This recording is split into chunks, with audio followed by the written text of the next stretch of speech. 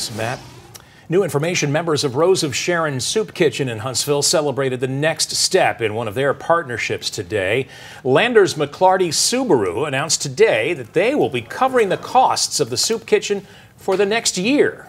The partnership includes volunteering, donating funds, and helping feed families. In fact, the owner of Landers McLarty Subaru, Frank Williams, helped serve meals today, saying he didn't want to leave the community behind.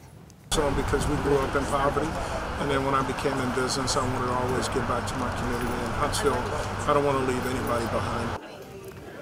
During his time at the kitchen today, Williams announced also plans for a new mentorship program.